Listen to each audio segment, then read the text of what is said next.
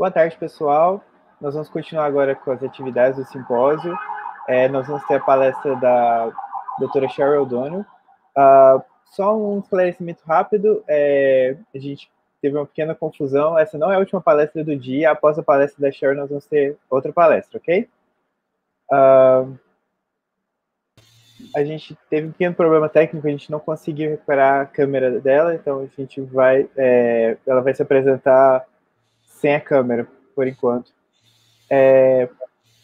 Cheryle, I will introduce you for the people. A doutora Cheryle A concluiu em 1997 bacharelado em Agricultural Systems and the Environment pela Universidade da Califórnia. No ano de 2000, se tornou mestre em Plant Protection and Pest Management, também pela Universidade da Califórnia. Se formou PhD em Entomology, Systematics and Molecular and Morphological Taxonomy pela Universidade da Califórnia em 2007. Atualmente trabalha como especialista nacional em taxonomia de Thysanoptera e Psiloidea.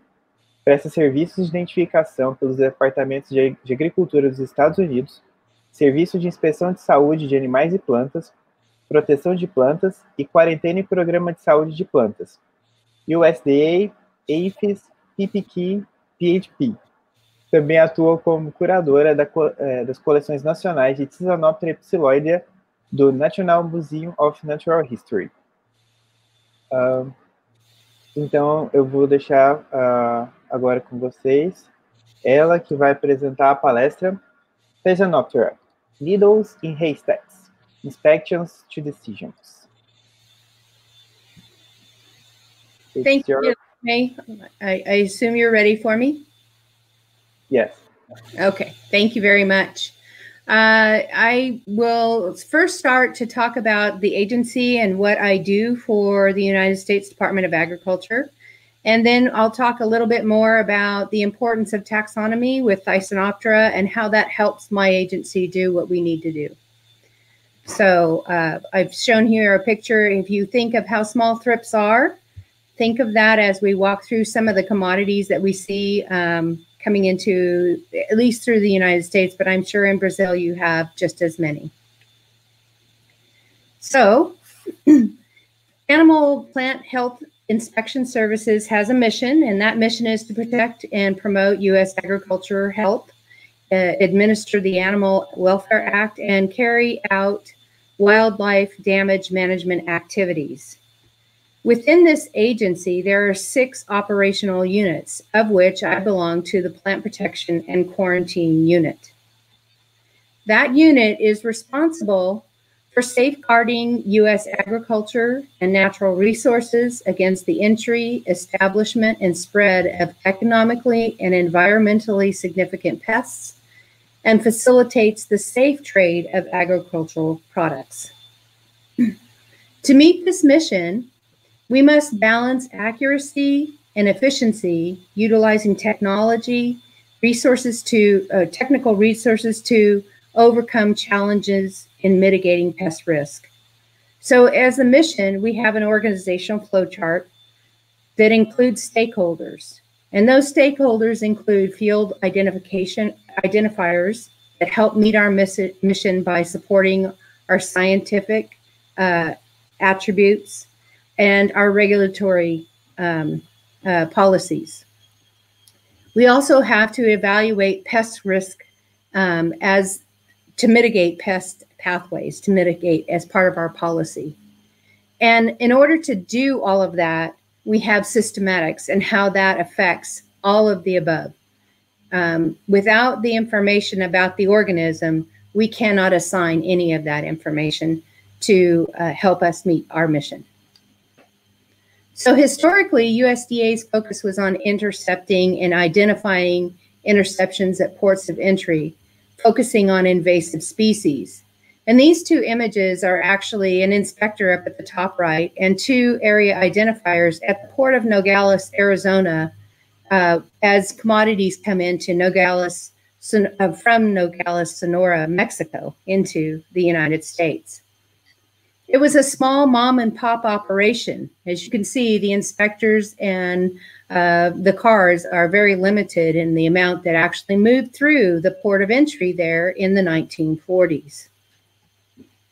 Today, our capabilities have significantly exploded in the sense of being able to identify and look for pests in the number of, with our increasing trade. Currently, we have the human power to inspect less than 1% of the imported commodities, baggage, and people transport vehicles.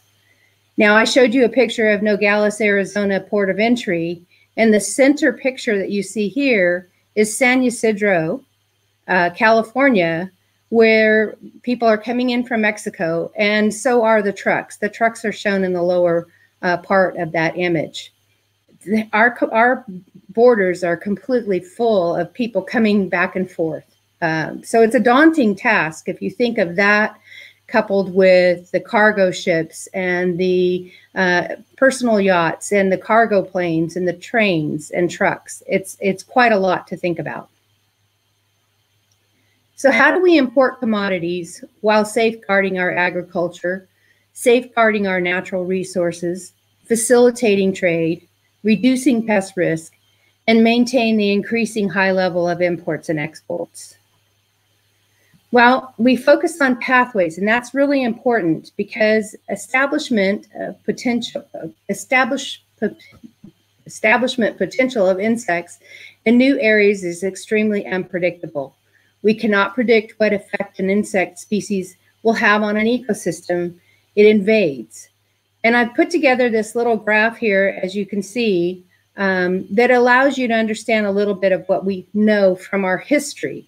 So 2%, that's the blue bar, is accidentally introduced pests that become established after they've been introduced. The red is 65%, and that's 65% of the major insect pests accidentally introduced into the U.S. were not known as pests in their native region.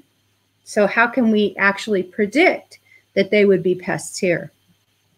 And then animal and plant accidental introductions become pests, and that's the 10% green piece of the pie. And then we have 23% that we know are pests. So that helps in trying to mitigate cargo. But the rest is really unknown. So we really can't determine a pest risk based on what we think comes in from another country, whether it's going to be a pest or not. So what we try to do is follow major pest pathways fluctuations rather than focusing on only an individual of high profile or a high profile pest. So these are some of the pathways: nursery stock, plants for propagation as cargo, fruits and vegetables, miscellaneous cargo like machinery or ceramic tiles, international travelers carrying plant material, organism imports, so those live butterfly houses that you go to visit with your family, mail, that's a huge pathway. And then conveyances like ships, aircraft, and railroads. So gypsy moth comes to mind right off the bat because they lay their egg cases on the outside of ships. So insect interceptions are broken out here. We get about 61% from baggage, 31% from cargo, which is higher risk, about 73% from airport, 13% from land border, and 9% from maritime. But even though the 31% is not the majority, it is of higher risk because of the simple fact that pests are tougher to detect in a large cargo ship compared to a baggage or at the airport in luggage. Shipped to multiple sites, so you can offload a large ship at the cargo dock in maritime, and then it's dispersed on 20 trucks. So it can be a daunting task to try and mitigate that cargo. There are large volumes that are infested. Only about 2% are inspected by the Homeland Security inspection, and I'll talk about that in a little bit. And then we try to do risk-based sampling, but we can't do risk-based sampling unless we have some history of the commodity and the origin from which it comes from. So that combined with seasonal trends like high interception rates in May and December, May being Mother's Day and December being Christmas, and the pest group. So most of our interceptions, about 80%, are insects. They're easier to find in some areas. They're abundant. They survive transport, and they're highly mobile. And then by intended uses, so we have consumption. So in other words, the plant is going to be consumed in one way or another, or for propagation. Propagation is about 7%, but it's a much higher risk. And then we look at origin, and we look at the origin by the amount of commodity we bring in. So this is showing from high to low. So Central and South America, all the way down to the Pacific Islands. And then you'll see larger ports also add in a different variation, because if it's a larger port, there's a higher volume, a higher risk of larger interceptions. And once the pathway is found as at risk, then we have to do some other analysis. We want to make sure that the interception is accurate. So we want to double check that. Make sure that the commodities are accurate. And what kind of commodities? Are they commingled commodities? So if the pest was found on an orange and it's in a shipment with apples, then you have to treat the whole shipment. So those are things that you have to consider. And you have to also consider how you're going to deal with that kind of situation for the pathway in the future. You may have to shut down the importation, or you may have to put on a condition of entry treatment. So if it's going to come in, it has to be treated in a certain way before it can actually come in. And then we have sort of like a backup plan for our domestic side, where we have programs in place that do surveys to see if we have established invaded species. So that's all fine and dandy. We are looking at efficiency and accuracy, and now we have to add in that third component, which is called timing. So efficiency in facilitating cargo, we want to get cargo through the ports of entry as soon as possible without delay. We want to make sure that our decisions are accurate and our identifications are accurate. And that's all because that commodity is perishable. It has a short shelf life. So it's a high pressure environment to be able to get an identification on something, make sure it's accurate, make sure it's facilitating the cargo, and make sure that we're making the right decisions as far as treatment or mitigation. And we have to do it in a very short period of time. So we have a tiered infrastructure in order to do that. We have the Department of Homeland Security up in the top right-hand section of this circle. They actually do the first primary, and I'll show you a little bit of that as we go forward. Then it goes to what we call an area identifier. They're co-located with those inspectors at the ports of entry who take on that inspection process and actually do the identifications from the specimens that are pulled off the cargo by Department of Homeland Security. Now, if they can't make that identification, they can reach out to what we call a collateral taxonomist who is also at a port of entry, but may not be at their local level. They may be on the same time zone in the United States, but they can reach out to them for an assistance. If the identification cannot be made at that point in time, then that specimen is forwarded to the national taxonomic specialist like myself, who puts a final determination on that specimen. And then that final determination is sent, not the specimen, but the determination is sent to the National Identification Services for them to make a decision on the cargo in order to facilitate it. Is that a pest that is a significant pest, or is it a non-pest? All those decisions are made by our identification, and then they make their policy statement. And that goes back to the port of entry, the inspectors, and the identifiers so that they can facilitate that cargo. And it has to be done within 2 days at maximum, because that cargo is perishable. So we're trying to make better decisions, more informed decisions, and now we're also including a molecular component to that. So we are developing tools that will help us in making the accurate decision in the future. But these are just baby steps. We're just getting started. So how do we process the high number of interceptions with efficiency and accuracy? And by doing this, we provide tools as national taxonomists. We support the area identifier out in the field with new technology as much as we possibly can. We provide them with tools, either equipment or job aids that help them with a taxonomic identification skill.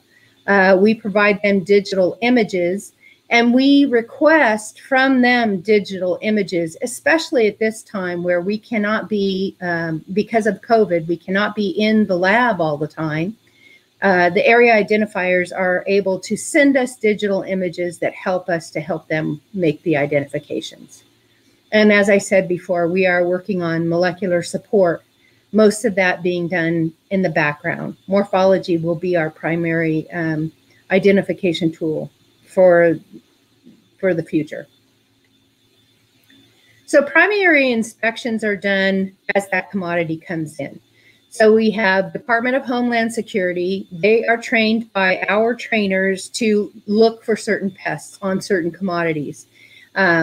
And I know this sounds great because for most of us, we're thinking, oh yeah, we're looking for a big butterfly or we're looking for a big beetle.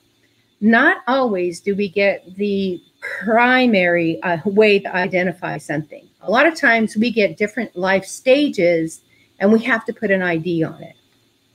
So generally speaking, the Homeland Security has a hand lens, a 10 by hand lens that they look for pests with.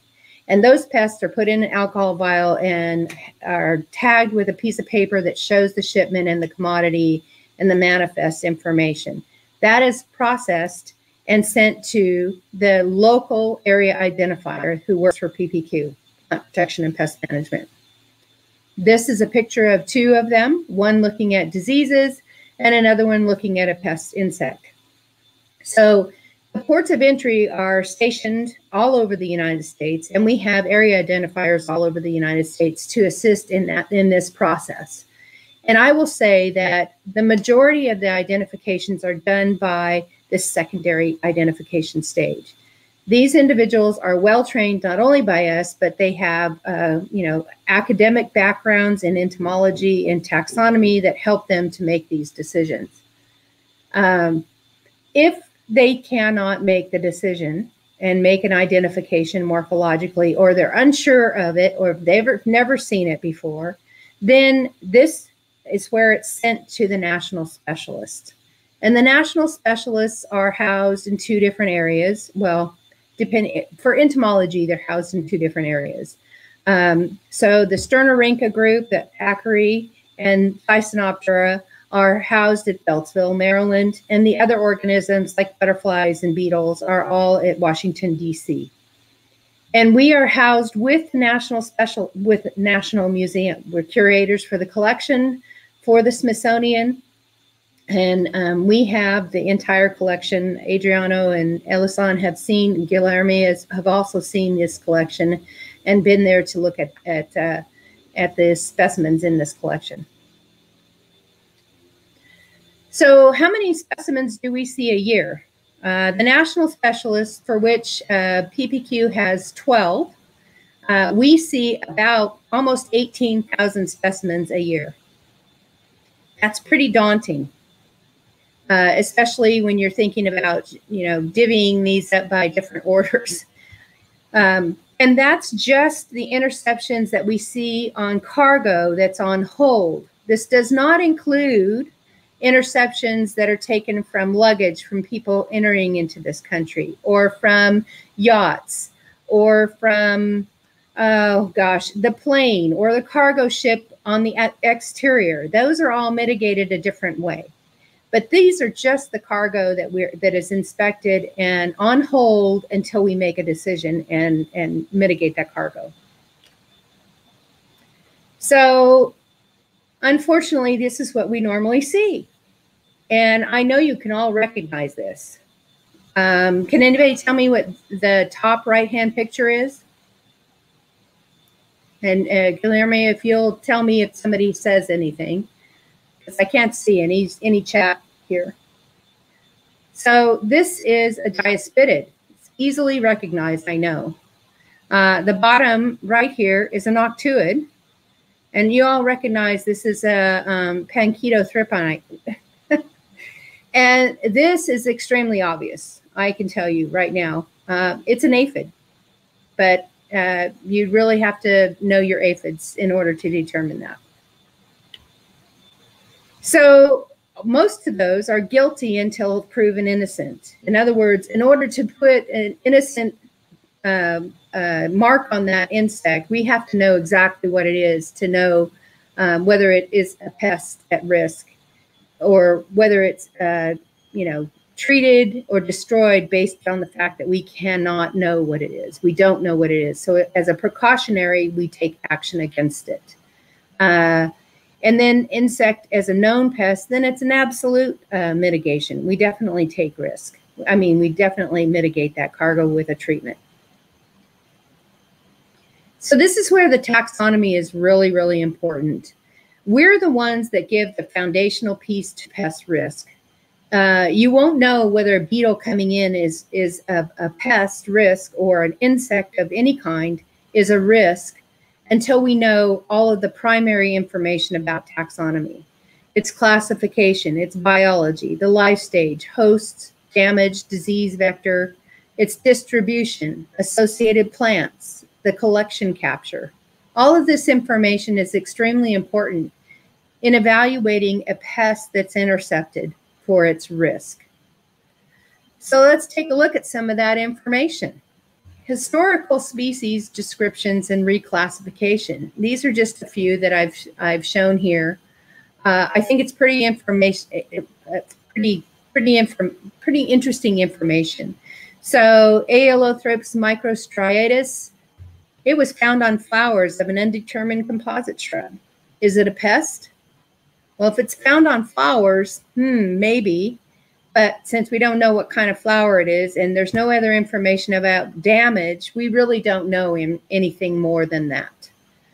So, looking at some of these things, it's very interesting. So Scrotothrips dorsalis, and many of us know what this pest has done, and it just shows that it was on castor and chili shoots.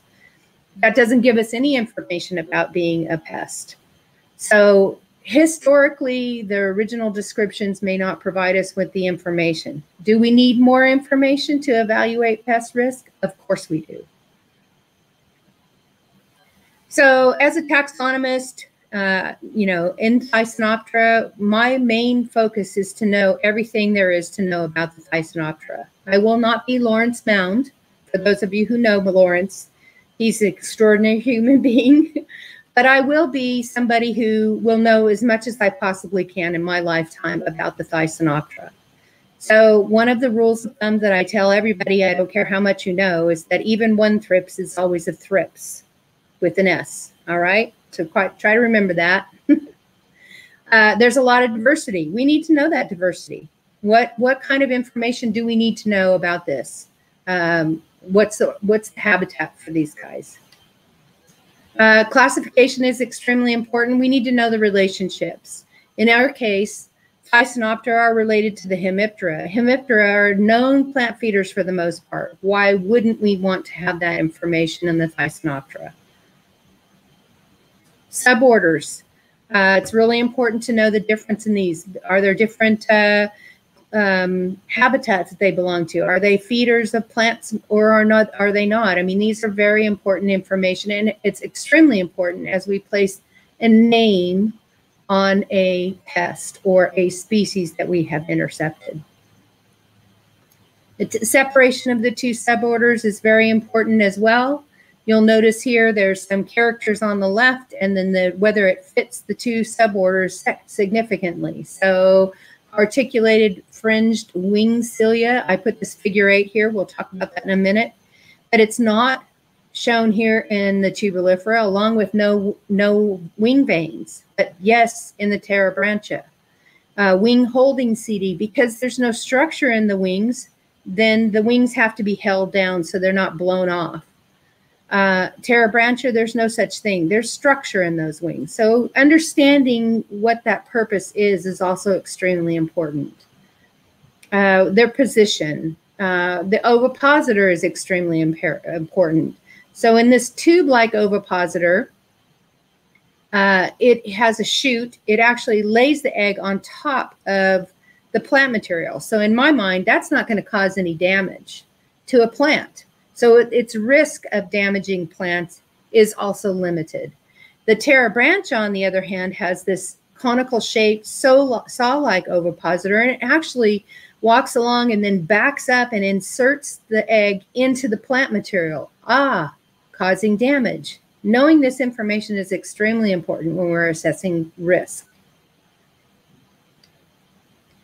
So here's the members in the family of the two suborders, and you'll notice that Thysanoptera A is highlighted here, and there's a big number of 13 next to it, and I've circled it here because there's a secondary part of damage to these organisms, and that is they are virus vectors. Mouthparts are also a significant character, whether they are plant feeders on the bottom right, you'll see, or whether they're predators and plant feeders, fungal feeders, spore feeders, gall formers. These are all important factors. Also, for those of you who like to go to trivia parties, this is great trivia. This is the only asymmetrical insect in the order. I mean, in the order in the insecta of all. Excuse me. This mandible over here is atrophied. So why? That's a question I'll leave you, and we can talk about it later if you want. But it's a great trivia question. Morphological structures, I've shown here an SEM. This is just a really good picture of reticulation on the organism. We're constantly looking at a slide specimen that's squished between two pieces of glass. And these are the characters we're actually looking at. So we're looking at that structure, where those setae are placed, what kind of sensoria on the antenna, how many ocelli, and whether they have ocelli or not on the head.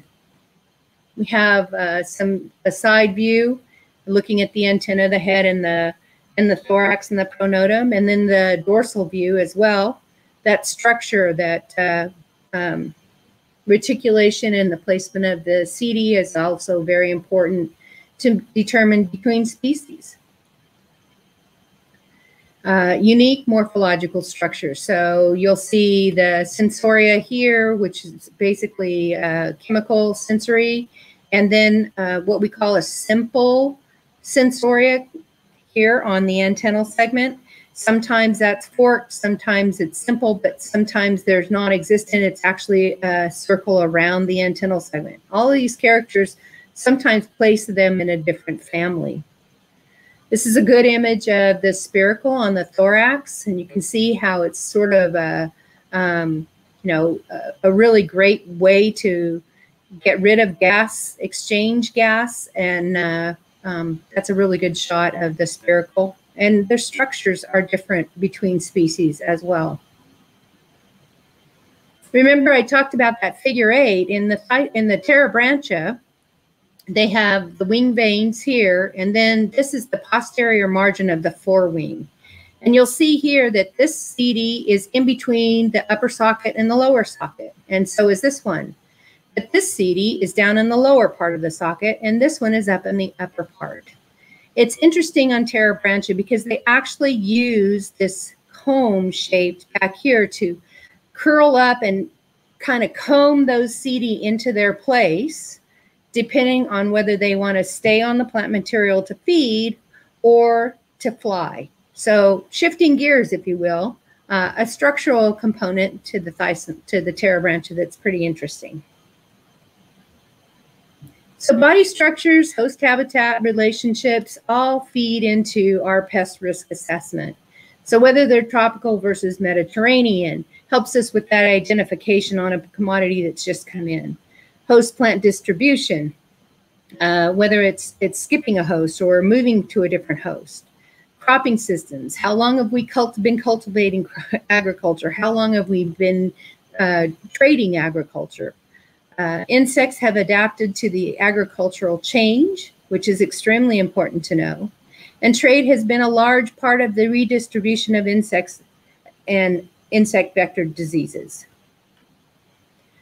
I talked a little bit about the viruses. This is from 2008. It really hasn't changed much, but there are the tospoviruses in the middle, the species that have been known to vector them, and you'll notice that they're all in the same subfamily, Thysanoptera, which is very interesting. Tospoviruses and thrips have earned a very interesting relationship. So acquisition of the virus can only happen in the late first and second instar. They cannot transmit at that level.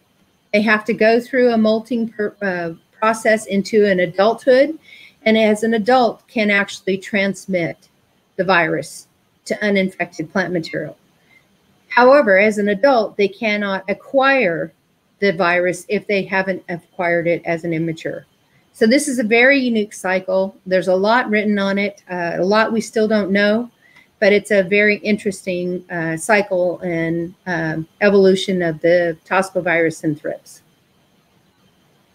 They're haplodiploid. You'll see here on the picture on the right, that is an adult female and the same species adult male.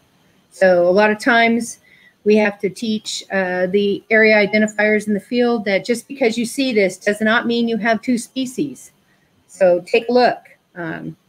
We also have different kinds of toki throughout the thrips, and sometimes they change a little bit. So it's interesting how this is developed in the Thysanoptera group. Species distribution. Sometimes we have expansion. So a lot of times I'm always on some kind of meeting with the EPPO, your European Plant Protection Organization, so that I can understand and listen to things that are moving. Plus, we have colleagues. I have colleagues in Brazil and in Australia and Mexico and Argentina. So we can keep in contact with each other to talk about the movement of Thysanoptera, whether it's moving with the trade or it's been introduced in some other way or not. So this distribution is extremely important to know as we move forward in the future and we continue to expand our trade. What's the common host? This is also very important. I've shown here very common commodities that we bring into the United States that we're looking at every day. Seasonal information. So in this particular picture, I've shown thrips fallout from a ficus in San Diego after a freeze. So this is important information because if something comes in from California or comes up from Mexico in February, I'm going to say, no, it can't be this because they've already died out because of the freeze. These are important pieces of information. Seasonal information is also extremely important. You're going to see more Franklinia occidentalis coming in March and April than you would say July. So again, keeping in mind the seasonal information, knowing your commodities that are coming across is also extremely important. And feeding and egg laying damage is also important. As you're doing inspections and you see these little marks on plant material, you're going to know that there's some problems, and you want to know what those are. If it's feeding damage from thrips, then you're going to start looking for thrips in the commodity a little bit harder.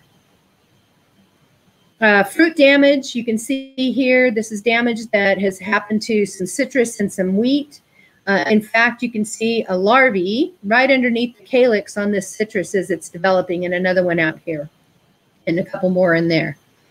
They get under there, they get in there at the flower feeding time right up here, and actually those are all larvae right there on the tips, and start feeding away, and then you end up with this scar, and unfortunately that gets juiced. So we may see that come in from time to time. Leaf and fruit damage due to tospovirus and feeding damage. This is also very important. Tobacco fields that have been decimated, tomato fields that I've seen just tilled under because of tospovirus. So something to look for when we're looking at plant material coming in. Believe it or not, I see these frequently coming in from Mexico and other countries where we have a larvae. You see the bottom right-hand corner that has been parasitized but not killed. So this is an Orosema wasp. It actually parasitizes larvae, ant larvae, but occasionally thrips, immatures will fall to the ground to molt, and they will become associated with the ant nests and will succumb to the Orosema as well. So that's 4 immatures, and they are very unique little wasps by laying their egg in there, and then as the immature develops, it starts sclerotizing the skin of the thrips so it doesn't lose its liquid as they feed on it. So very interesting. And then, of course, we have the ant mimic up above. We also have ectoparasites. So if I know this, I can tell the specialist in the Hemiptera to look for parasitic thrips on the organism that we see here. That's an important aspect to know if we're looking at Hemiptera coming in on plant material as well. Aquatic thrips, you see here, it's not necessarily that they live in the water, but they do live at the baseline of the water hyacinth.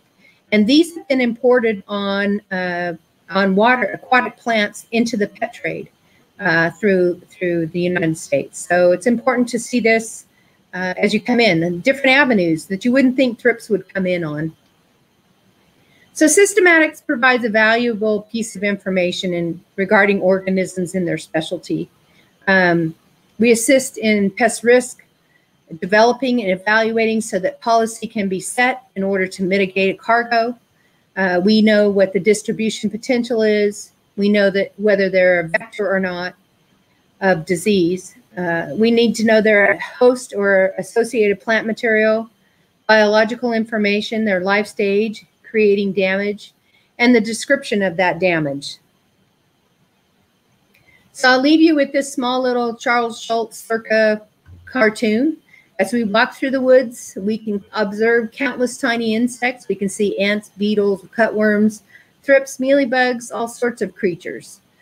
And then you can see Woodstocks and his friends are talking. No, Oliver, I've never seen a thrip trip.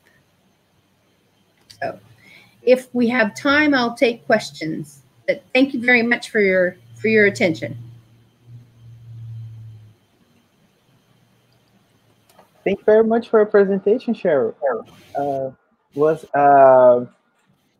Was great to hear your presentation, and the information you bring to us make this meeting a lot greater. And it's very interesting to know how taxonomy, identification, and the knowledge of thrips can help to make the health of people safe, and the economy too.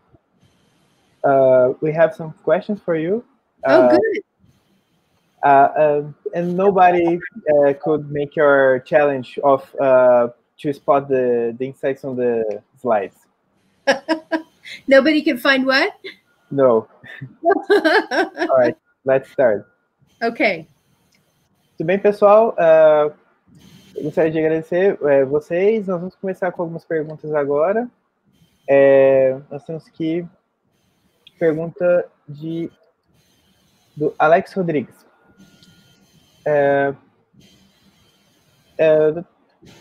Cheryl, you mentioned Central and South America as high risk input pathways to look out pests in US. What kind of plants or fruits importation are considerably high risk from those areas? Alex, that's a very good question, and thank you for asking. I just want to say that it depends. We get more flowers in probably than other fruits and vegetables, and that's the highest that I can tell you that we receive. However, that being said, we do import a ton of bananas and pineapple, and occasionally, and we are getting a lot more chayote, which has been notoriously a serious concern because it's been pretty full of pests. So, but again, when I say these things, this is not an always, because we work with the countries and we talk to the countries and tell them, you know, we're receiving this, and we have liaisons, if you will, who actually help their farmers to build a better produce and to start to mitigate pests being sent out of the country. So seasonally it changes, annually it changes, and as we continue to work and have discussions with the countries that we import from, that changes. So it's an ongoing process. And, you know, while pineapple might be high this year and chayote might be high next year, maybe bananas is higher the next year after that. But it's a good question. But again, it's always changing. Thank you, Cheryl. We have a question from Francisco. Rejection of a cargo based on the presence of an unidentified organism, precatory, would be contrary to the phytosanitary agreement, which allows rejection by the presence of quarantine pests. Correct. I see what you're saying, but here's the issue. You cannot put a solid risk assessment based on a family. So if you cannot identify an organism past Thysanoptera or past Thripidae, you have to take the precautionary measure, because you cannot support its evidence or provide evidence that it is not a pest. Simply stating that it's in the Thripidae puts it in the family that has the highest number of agricultural pests in the Thysanoptera group. So if you can't narrow it down to a family or a genus and a species, you can't say that it's a non-pest. It's not contrary to the phytosanitary agreement. It is supportive of the phytosanitary agreement. So in other words, we have to be able to put a name on it to say, yes, it's a pest, or no, it's not. If we can't, then we take the precautionary measure, saying that it's possible that it's the pest. And I do see where it seems contradictory. Thank you, Cheryl, for your words. We have time for one more question. Okay. We have a few more, and I will send to email, and we will be open the answers for people on the YouTube channel. Okay. The next question is from our colleague Manfred. Hi, Cheryl. How do you identify larvae? Are there collections you can compare instances of thrips using morphological features, or is this mainly done using data of RFLP analysis? I think he's read a little bit of my key with RFLP analysis, but thank you, Manfred, for the question. We do have some literature and recent morphological characters that we can identify some larvae, not all. If you look at Frankliniella, the genus Frankliniella coming out of South America, that's pretty much, we've been able to tease apart a few, but we can't identify all. So what we know, when we have had issues, we've done some molecular work as a background. It's not been the RFLP. It has been PCR, and we've been able to tease apart some more and actually at least get some markers for molecular work in the future. But again, we're just on those baby steps. And it's an ongoing process because there are a lot of immature thrips that we receive, and we can't identify them past maybe the subfamily, Thrypinae, which makes it much more difficult. It's a good question, though. I don't know that we'll ever have a morphological features for all the larvae, but we can try. Thank you very much. All right, Cheryl. maybe you want to take some parting words for the audience? I just want to thank you for the invitation. Yeah. And if anybody ever wants to ask a question, I'm always available. Guilherme, Elisan, and Adriana all have my email address.